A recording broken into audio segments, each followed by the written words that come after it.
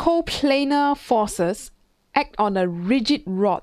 A rigid rod means this rod here is not going to bend and do some deformation thing. No, no, no. It's just straight.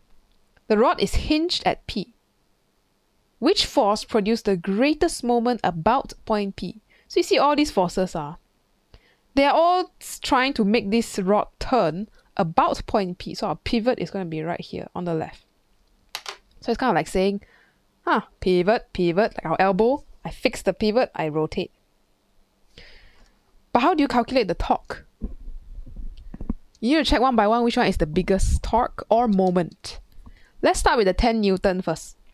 This 10 Newton, wow, we need to do how? Okay, how to find torque is force times perpendicular distance or perpendicular force times distance to the pivot.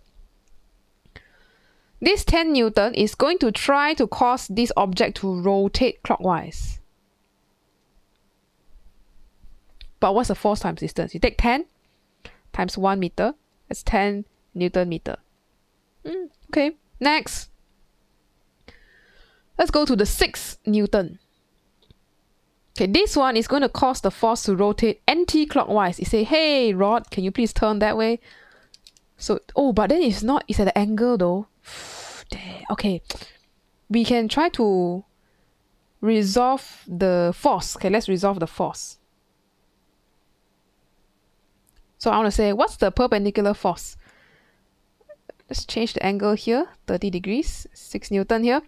So our force here will be 6, opposite hypotenuse, 6 sine 30. Okay. Hence, your moment will be anti-clockwise.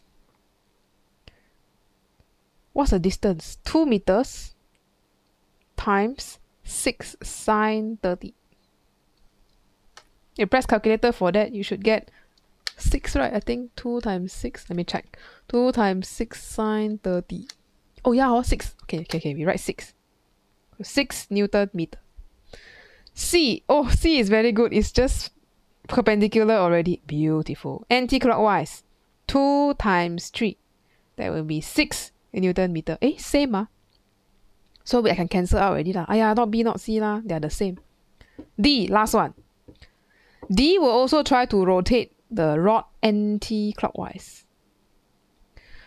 But we need to resolve the force again. Let's resolve the force. Here, this is going to be 30 degrees. What's the perpendicular force? We can take the distance, which is 4 meters, from the pivot, now very far already, all the way out here, times the component that is vertical. So 4 times, maybe I don't write 4.0, no space already. 4 times, this will be 4 sine 30. This will give me 4 times 4 sine 30. 8.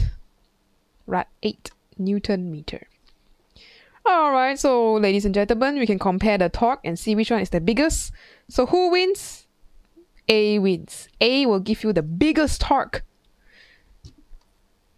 But it may not cause the whole rod to rotate because you see, this torque want to rotate clockwise. The rest all want to rotate anti-clockwise. So at the end of the day, if you add up all the green color one, the rod will probably rotate anti-clockwise.